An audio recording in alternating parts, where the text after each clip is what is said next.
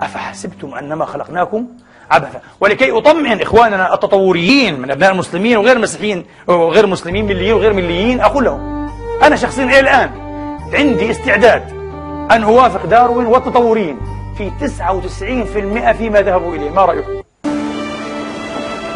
If I were to give a prize for the single best idea anybody ever had, I'd give it to Darwin for the idea of natural selection. Ahead of Newton, ahead of Einstein, because his idea unites the two most disparate features of our universe. The world of purposeless, meaningless matter and motion on the one side, and the world of meaning and purpose and design on the other. He understood that what he was proposing was a truly revolutionary idea. الدين محسوسة عليها. تعرفون ما الخطأ؟ الخطأ أن رجال الدين عبر العصور أصروا على أن الله يخلق، نحن نصر على هذا، هو الخالق، هل من خالق غير الله؟ لكن أصروا على أنه يخلق خلقا مستقلا، خلقا لمرة واحدة، يعني الإنسان خلق في لحظة. غير صحيح. نظرية التطور حين تقرأ وتتعمق فيها وتقرأ أدبياتها فيها جاذبية، أتراكتيف، نظرية جاذبة، فيها سحر وجمال حقيقة. سحرتني منذ كنت غلاما صغيرا أيها الإخوة، وقرأت أصل أنواع. سحرني، تعرفون لماذا؟ تتحدث عن مداومة، عن استمرارية، عن انتقاء، صح غبي كذا لكن نتائجه ذكية مع أنه غبي، هذا الانتقاء، عن اشتقاق الأنواع من بعضها البعض، في جهد، في إبداع هنا، في مقابل النظرية اللاهوتية لدى عموم المتدينين الساذجة جدا والفقيرة التي تصور الله ككائن كبير مقتدر قاعد ربما على كرسي أو عرش من خشب ولا من قصب من ذهب، يأخذ مادة مصنعة أو مادة هيولانية يأخذها ويصنع الكائنات نوعا فنوعا بضربة واحدة. وللأسف معظم رجال الدين يعتقدون هذا الاعتقاد، هذا غير صحيح. تعود إلى كتاب الله والله يؤكد لك في عشرات المواضع أن هذا ليس أسلوب الله في الخلق. أسلوب الله في الخلق هو التطوير. إذن هو ليس تطورا evolution، إنما تطوير civilization ممكن نسميها كذا، وليس ارتقاء، إنما هو ترقية. من الذي يطور؟ الله. من الذي يرقي؟ الله. ليس القوة العمياء الطخياء للانتخاب الطبيعي، الله يفعل هذا. قال تعالى يخلقكم في بطون أمهاتكم خلقا من بعد خلق، مش في لحظة، 9 أشهر، في ظلمات 3. ولا مش صحيح؟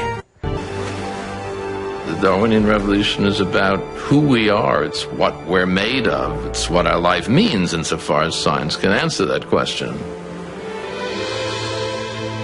So it, in many ways, was the singularly deepest and most discombobulating of all discoveries that science has ever made.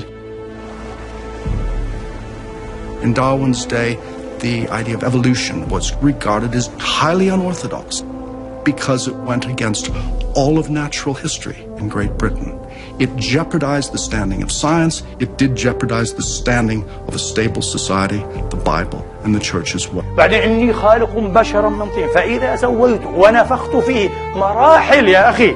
إن مثل عيسى عند الله كمثل آدم، حتى عيسى قال عيسى لآدم خلقه من تراب ثم قال له كن فيكون. هنا يحصل خطأ، نقول كن فيكون في لحظة، غير صحيح. عيسى قال الله كن فكان في كم؟ 9 أشهر. حتى عند عموم المسيحيين عيسى بقي في رحم أمه 9 أشهر.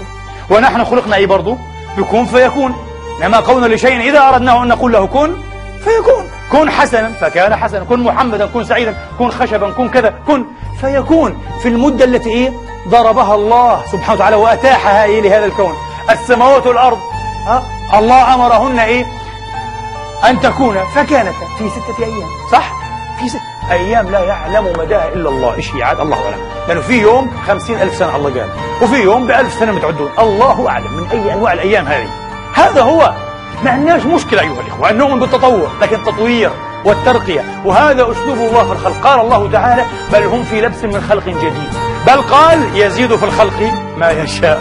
ما رأيكم؟ يزيد في الخلق ما يشاء. Take a deep breath, because life on Earth is about to go wild.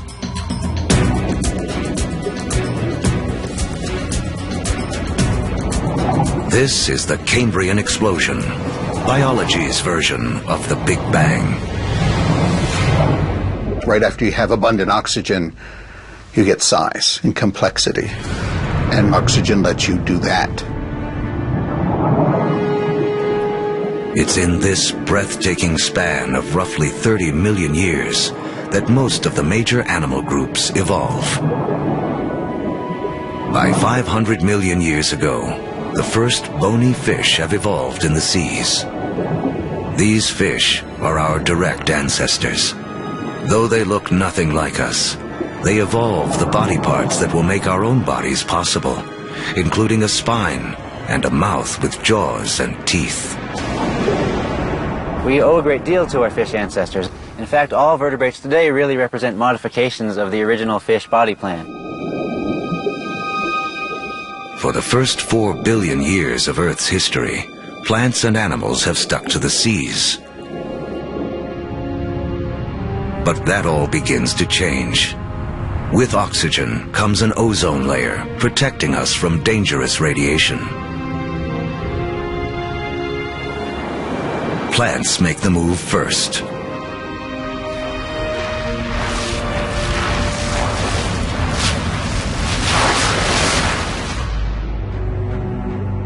Around 400 million years ago, animals are ready to take the leap. Among the first ashore are the amphibians, whose descendants will include us. The most amazing thing about animal evolution ever, for me personally, is that moment that first amphibian walks out of the primeval ocean onto land and takes a big gulp of air. Kind of like great-great-great-great-great-great-grandpa coming out of the ocean and seeing this fantastic world. And it's like, hey, I can live here. Look at those trees, look at those bugs, there's food here, I can do this. بل قالوا هذا أعجب ما تسمعون. هذا يحتاج وحده إن شاء الله إلى خطبة. وهو الذي أنزل من السماء ماء فأخرجنا به، انتبهوا مش منه، به نبات كل شيء. خلي مفسر تقليدي يفهم هذه الآية، يستحيل. لكن أي واحد دارس علم تاريخي الأحياء أو الجيولوجيا حيفهم الآية هذه. وحيصعق يمكن يسلم، وبقى في ناس أسلم. قال فأخرجنا به نبات كل شيء. فأخرجنا به لا منه، من نبات كل شيء خضرة. أول قفزة تمثيل الضوئي كلوروفيل. وبعد ذلك فأخرجنا منه هذا أخرجنا به يتحدث عن ماذا الله؟ ربما عن البكتيريا الأولية. هذه نبات كل شيء، معناه الله نبات كل شيء، كل شيء حي. معناه حتى إحنا هذا أصلنا كما قال داروين، يبدو هذا أصلنا. والله قال كل شيء من ماء. جعلنا من الماء كل شيء حي، شيء غريب من الماء، ونشأت الحياة في الماء، وبالماء كانت الحياة. وهم صحيح قال أنزلنا فأخرجنا به بالماء نبات كل شيء. كل شيء من عالم، من مملكة النبات ومملكة الحيوان يعود إلى هذه البكتيريا الأولية. صح، شيء غريب. لذلك بالعكس نحن نرى أن هذه النظرية تقترب جدا جدا جدا من الآفاق القرآنية.